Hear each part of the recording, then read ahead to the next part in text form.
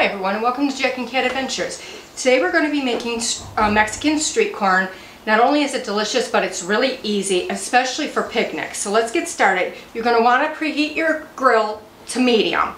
So while that's heating, we're going to make our sauce for the corn, okay? So in a bowl, you're going to need 3/4 teaspoon of tahini. I think that's how you say it.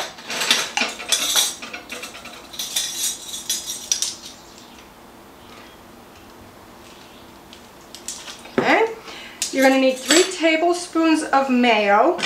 Now I am using Mexican mayo. Everything that I'm going to show you today is pretty much from the Mexican store, okay? So 3 tablespoons of the mayo. Okay, there's 3. Let me just wash my hand real quick.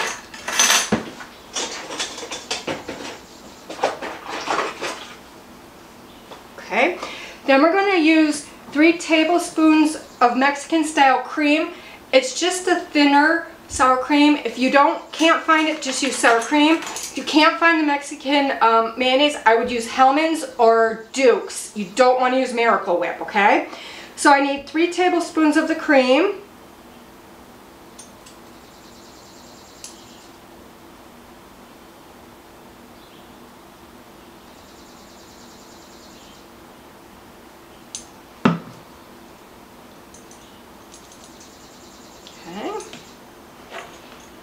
Now this calls for 1/2 teaspoon of salt, but I'm only going to use 1/4 teaspoon on mine. I do not like a lot of salt, so I'm just going to use 1/4 teaspoon, but you can use the 1/2 if that's what you like.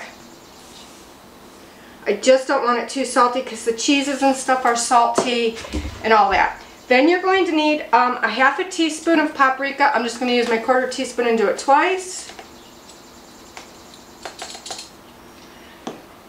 2 tablespoons of chopped cilantro. I'm only using a little bit. I like it for just a little bit of flavor. I'm not a big cilantro fan. Use what you want. And then 1/2 of a lime or 1 tablespoon of fresh lime juice. And if you have a little left over like I do, leave it because you can always put it over the corn when it's done. It's delicious. So we're just going to mix this together really well.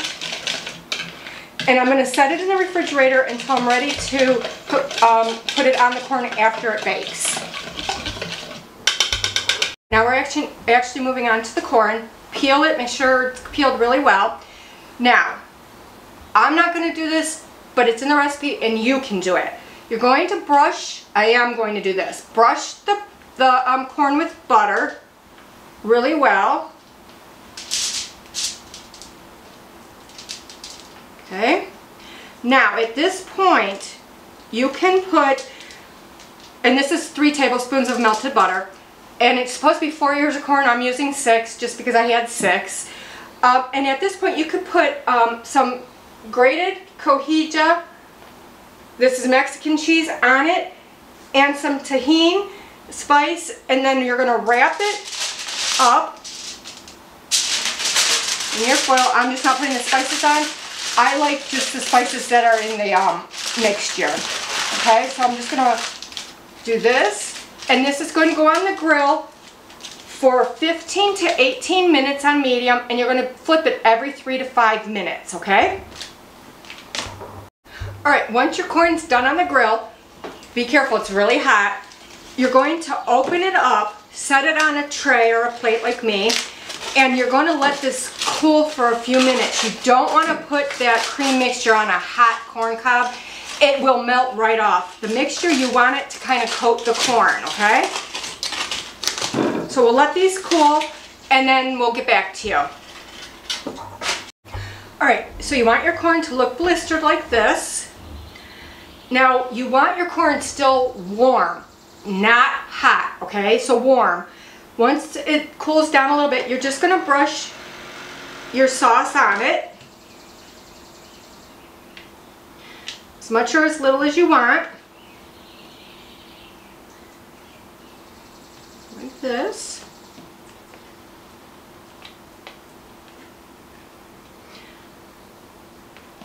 You can also cut this off the cob at this point and just take your sauce and mix it in and eat it out of a cup if you don't like to bite off the cob, okay? Then what I'm going to do, I'm just going to put a little bit more on just because it kind of is melting in just a little bit. My corn cob is not very hot. Okay, you just want a good flavor on that.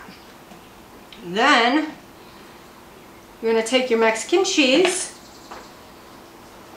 and you're just going to sprinkle as much as you want on it, like this.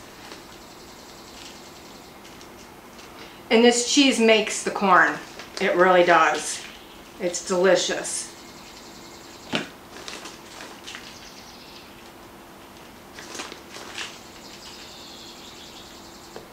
Just roll it in it on the plate. This one.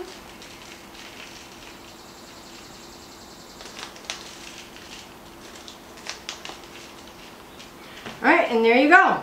Please like, share, comment, and subscribe. And remember, you do you.